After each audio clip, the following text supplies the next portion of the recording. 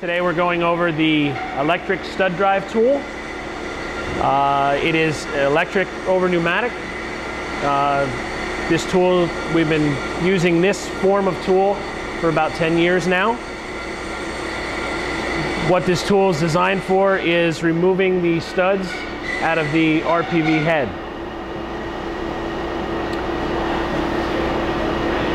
Our pneumatic enclosure, which also has a gauge, gives us a reading of the pneumatics versus weight of the stud.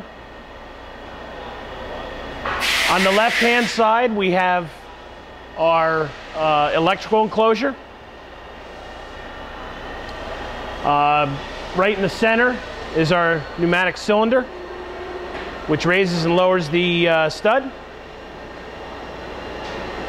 Have on the left-hand side here is the pneumatic compressor.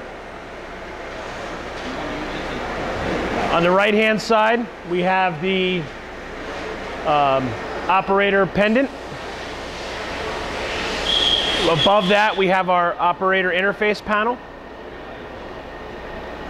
Next to that is the on-off switch and your reset and edit switch for the programming of the operator interface panel. Coming down into the center, we have our servo motor going into our gearbox, which goes into the driven gear assembly. Behind that, you'll see the pneumatic shaft. This is the locking sleeve, which locks into the, it has a, on the bottom, which we'll show a little bit later, is the threaded lifting stud, which threads into your main RPV stud. Then we have our locking collar that locks down on top. And then we have our drive sleeve down below underneath the gear housing here. Here we have our operator control handles for moving it from stud to stud and controlling the tool as you lower it down onto the stud. And handling of the tool. Here we have our anti-rotation lugs. Okay. Keep it in place. So we're going to drop our pneumatic piston down with our gripper down into the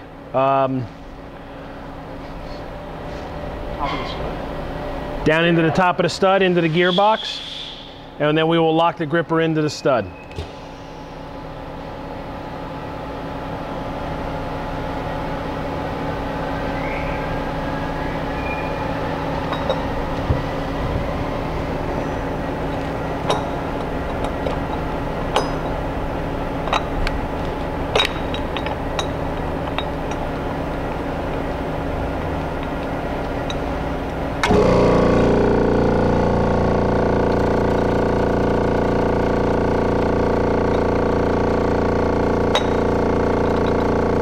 Now the gripper is locked into the drive and into the stud.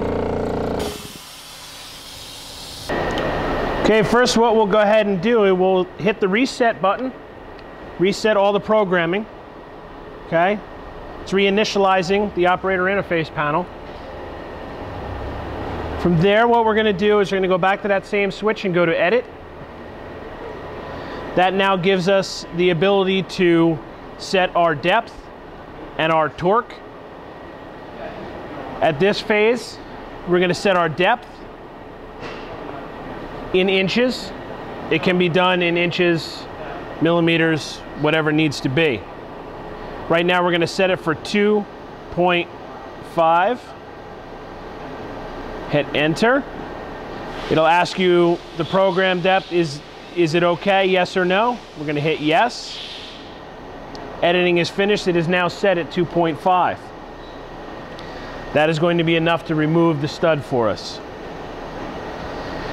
Before we get started, we're going to set our pneumatics to the weight of the stud. Depending on the weight of the stud, there's pounds on the outside versus your pressure on the inside of the gauge. We know our stud is roughly between 200 to 300 pounds, so we're going to go ahead and bring it up about 200. Roughly about 30 PSI. After we've set our operator interface panel for the proper depth, we're going to unthread the stud. So we're going to set it to auto unthread. Okay. We're going to use our torque level, and we're going to dial up the torque level, and we should start to see the stud rotate. Now on the operator interface panel, it's giving the amperage and your depth. Once it gets to 2.5, it will stop. And then we'll lift the stud.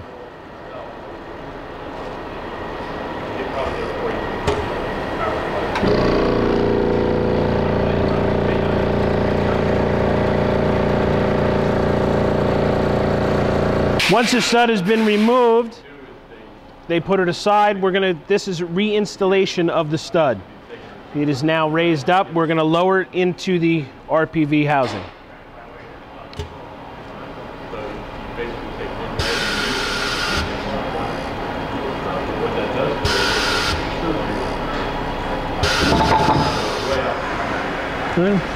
The stud is now set. What we're going to do, we're going to manually unthread to find the lead thread of the stud.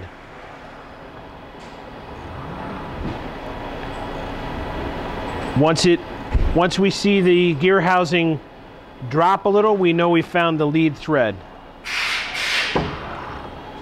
Nope. Nope. Just a clunk there. We have the lead thread. Now we're going to reset all. We're going to recheck our programming. We're going to hit edit again. We're going to check our depth. Depth in inches. To reinstall the stud, it needs to be 3 inches. Okay. We're going to confirm. Yes. Now we should be able to go ahead and run it in.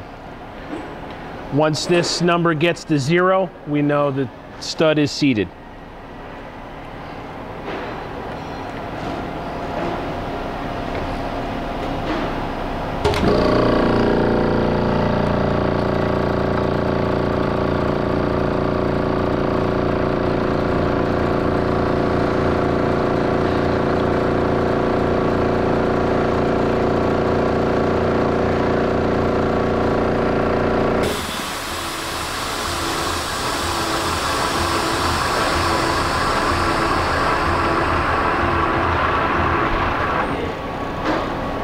It is now stopped at 3. We know the stud is seated. Operation is complete.